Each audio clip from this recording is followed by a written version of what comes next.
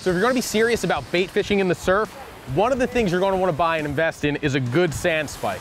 Now those little PVC ones you can get, they're pretty much worthless. This one here, a good sand spike, is gonna be bigger than a, well, how old are you now? 6. 6, it's gonna be bigger than a 6-year-old. So this is my heavy duty sand spike, whether I'm fishing for sharks or I'm chunking for stripers. And this one, as you can see, it's got a little bit of a curve to it. Didn't come like that. That's from when I had this in the sand spike and a reel without a bait feeder feature on it. And a shark came along, was hitting the rod was secure, the sand spike was secure. It took a little bit of a curve, but it kept my rod from going into the surf. So I know a lot of serious surf fishermen say you should never put your rod in a sand spike, but that's just not the reality. When you're shark fishing or you're chunking, or if you want to fish multiple rods, nothing wrong with getting a sand spike. Just make sure you get the right one. Otherwise, you're going to watch your favorite surf outfit go right into the waves. So we're going to put this one into the surf right now. And to weave, for this one, you could get a rubber mallet and jam them in like that. I've never had problems just kind of working it into the sand like that. It's got that little V on it. It's going to dig itself right in. I want to get maybe 18 inches, 2 feet of this sand spike into the sand. And then give it a little test like that. That's not going to go anywhere. I'll just tamp down the sand around it. And the other advantage of a big, tall sand spike like this is when the rod's in it, your rod tip is now a little bit higher. It's going to keep the line off the waves, which is going to keep your bait in place. It's going to keep it stationary without the effect of the waves pushing it around a little bit. So the more of your line you can keep off the water, the better that bait's gonna sit, the better it's gonna fish. So let's go, let's get our rod rigged up and get our third rod fishing. So whether you're fishing for sharks or striped bass with bait in the surf, the rig's gonna be pretty similar. You know, you're gonna play around with a pound test, you're obviously gonna use some wire leader for the sharks. But basically you're gonna have a reel that's got a good line capacity. It's gonna be a long casting reel. This one here is the Daiwa Free Swimmer, which means it has a bait feeder feature. We'll talk about that in a minute. But I have it spooled up with 65 pound test braided line.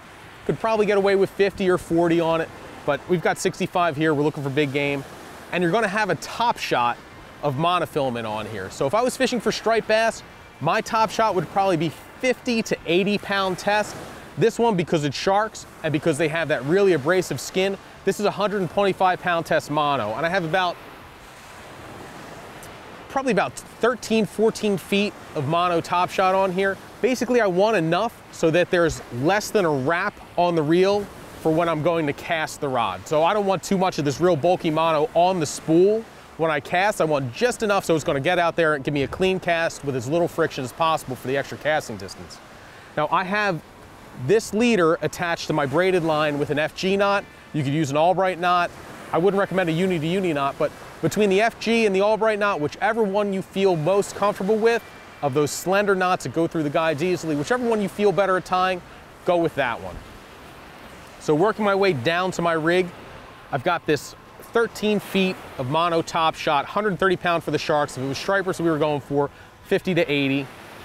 And then I have a FishFinder on here, and this is a braid-friendly FishFinder. They do have them with the larger plastic pieces that are, if you wanted to put them directly on braided line. I don't like going with braided line directly to my bait leader, and that's because I want a little bit of a cushion, not just for casting those heavy weights. It gives you a little bit of stretch. If I'm throwing 6, 8, even 10 ounces sometimes, that little bit of cushion is gonna help make sure I cast off less. And 2, it gives you a little extra abrasion resistance. Necessary with the sharks, helpful with the stripers, especially if you're in a rocky area or around a jetty, somewhere where that bass could get into the rocks. This is gonna hold up to that abrasion a lot better than just straight braided line. So I have that FishFinder on there. I'm gonna clip my sinker onto that in a minute. I have a bead between my FishFinder and my knot. Now, that bead is designed to protect the knot. So when you're casting, when it's out there swimming around, you have that banging against the bead, which is gonna cushion it. It's not gonna just slam into the knot, potentially undo the knot. Then I have a barrel swivel here, and I have a pretty short, I'd say that's only 6, maybe tops 8 inches length of wire. And the reason I have that short is because when I go to cast, I want it to be a compact package. I want it to be as aerodynamic as possible. So if you go down to the Outer Banks where casting distance is an art form and you need to go and really reach that outer bar to get red drum or when the stripers go down there, the stripers, they're fishing leaders that are only about that long, maybe an inch. They have the sinker right on top of the bait. Once this is in the water, you know, and it's fishing, that sinker doesn't even occur to the fish. It doesn't matter if it's that close. There's no stealth element there. The fish is looking at the chunk. That sinker might as well just be another rock sitting on the bottom. So a short leader is going to help you cast further. It's not going to helicopter the way, say, a 24 or 30-inch leader would. Now, if I was striper fishing, again, 80-pound test, 80-pound test fluorocarbon I would like in that situation. Since we're sharking, I've got wire that I haywire twisted to a barrel swivel and then to my big 10-aught circle hook right here. I'm going to put an eel on this. I'm going to put a 6-ounce sinker on this one. We're going to cast it out there and then we're going to wait for our bite. This is one of my favorite sinkers for the surf, for sandy beaches. This is I've heard it called a frog tongue sinker, a wedge sinker. And basically that's going to dig into the sand like that. You have a real kind of aerodynamic shape to it. And then you have this part where it's going to bury itself in and resist getting plucked out of the sand by the waves or current action. I actually really like that style of sinker. Pyramid sinker's fine. In some cases, if you were in mud, there's also Sputnik sinkers. There's a lot of different sinker shapes you can choose from based on the terrain that you're fishing. But for this, it's basically a sandy kind of gravel bottom out in front of us.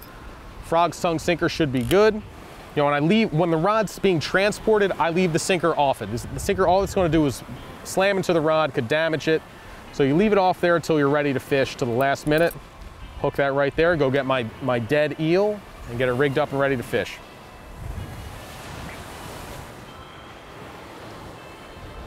Fresh dead eels are one of the favorite brown shark baits. One, they've got a great scent out there. Everything loves to eat an eel. Anything in saltwater loves to eat eels. But the real advantage to it is that this is going to stay on the hook much better than your conventional chunk baits. So if I had a chunk of bluefish or bunker out there, I'd be going through a lot of bait as crabs came and picked away at the bait. With the eel, eels have a much tougher skin than your typical fin fish. So that's going to resist being picked apart by the crabs, still sending a lot of scent out there for the sharks to home in on. And I'd say most of the brown sharks you hear about being caught up here in Massachusetts at least fall to dead eels. So I've got one more step that I forgot to do so far, and I'm going to pinch that barb down. Brown sharks are a protected species. I really enjoy catching and releasing them, but I want to make those releases as clean and easy as possible. So I'm going to pinch down that barb. I'm not worried about the hook backing out. As long as I keep the line tight and I keep the rod bent, that hook shouldn't back out even with no barb on there. So I'm going to crush that barb, send this out there, and begin what hopefully won't be a too long wait for a shark to come swimming by.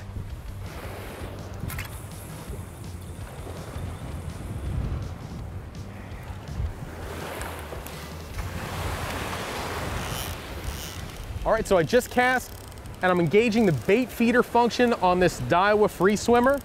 And I have my lovely assistant here is handing me the Glowstick. Now, when you're night fishing and you're leaving the rods and sand spikes, a Glowstick is going to help you detect that bite.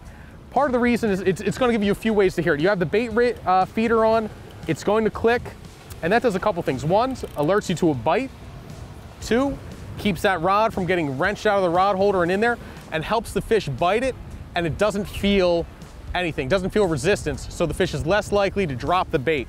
So that's why they call it the free swimmer from Daiwa. That's their bait feeder reel, and it's relatively new this year. So, and when I do get a bite, all I have to do is take a crank of the reel handle just like that. So you have the secondary drag, which is that bait feeder drag.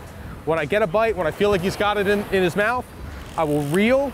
That engages my fighting drag, and then I'm going to battle the fish on what's going to be a much tighter drag there. This glow stick I'm putting on there, rather than tape one to the rod, I like to take these glow sticks. These are kind of the ones you would wear on a necklace. A little bit bigger, easier to see than the smaller, thin ones that they actually sell for this. This I picked up at Walmart, and what I'm going to do is I cut the plastic loop right there, and that allows me to hook it right onto one of the top guides. I don't like the tip top, but one of the top 3 guides there. And then that gives me a big, impossible to ignore signal for when I'm getting a bite. Sometimes if it's a real aggressive bite, that'll just drop right off. Otherwise, you'll see it wailing around out there, and that alerts me to the bite if I'm not hearing the bait runner. So right now, my bait feeder looks a little bit loose for the wave conditions we have here, for the current conditions, when I want to tighten it up, there's a little knob here that allows me to adjust the pressure for this bait feeder. Now, I'm tightening it up a bit. It's tight enough now that the waves aren't going to take it out, but it's loose enough that if a shark comes by, picks up that bait, he's still not going to feel it. He's going to carry that until I have a chance to get over here and plant that hook in him.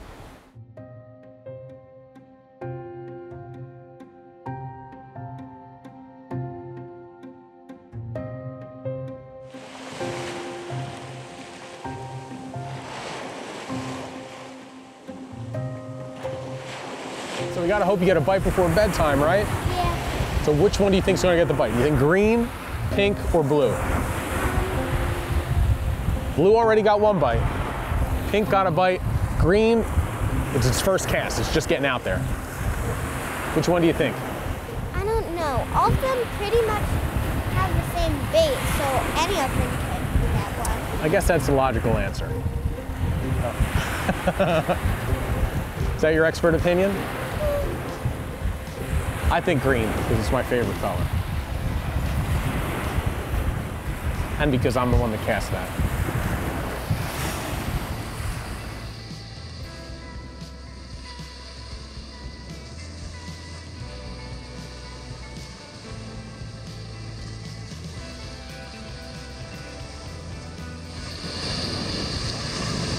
Up, green, green, green!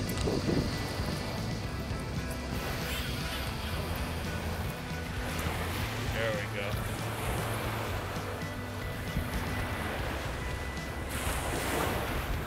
Man, he went right down the line. We had one rod get bit, eel ripped off. Another rod bit, eel bit in half. And then as we were resetting the baits, we spotted this one. So bait runner did its job there. Fish, by the time I got to the rod, he was just ripping out line.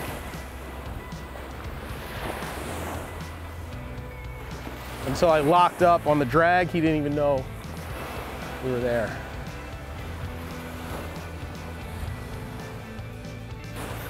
There he goes. He took a hellacious run to start and then kind of settled in.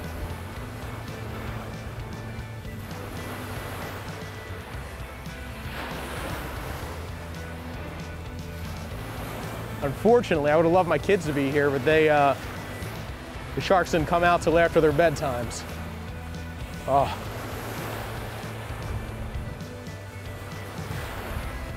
He's running straight down the beach. And there is a barbless hook on this, so it's going to be super important to keep the line tight, which can be a little difficult when we have all this grass on the line too, and he's changing direction, so you get a big bow in the line. So just want to make sure you keep a good bend in that rod, a tight line to the shark.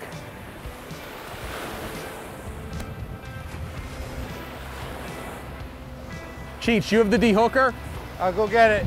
That's it, you're here with a bunch of buddies, all work together. When you get one on the line, Cheech is going to get the de-hooker, and that's going to help us make sure we get that shark back in the water quickly. It's got to be close. Took him that first run, dude, he was pretty good. Yeah?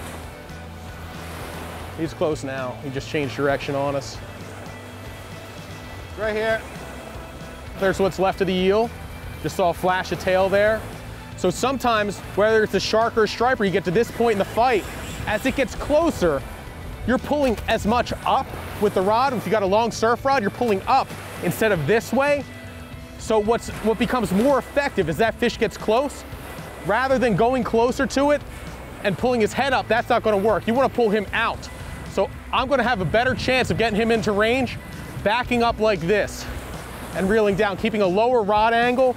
So my effort, my force of pull on that fish is putting him toward the beach. It does me no good if I'm lifting his head up like this. That's going to make the fish freak out, and it's not going to move him forward as much as I need to. So this fish is just right outside the breaker. Oh, he just freaked out right there.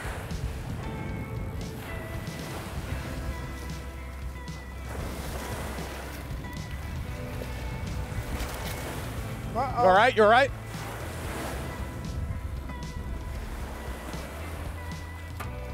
Ah!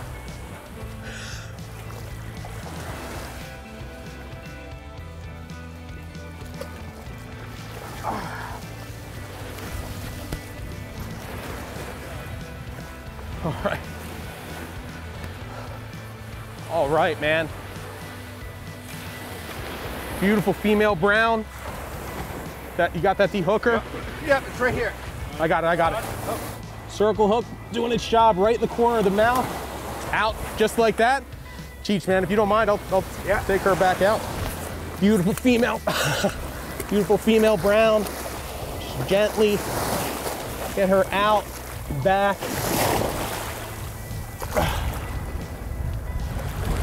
Point her head toward the ocean, not toward my feet.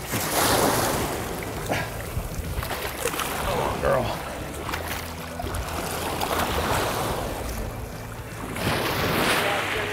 Thank you.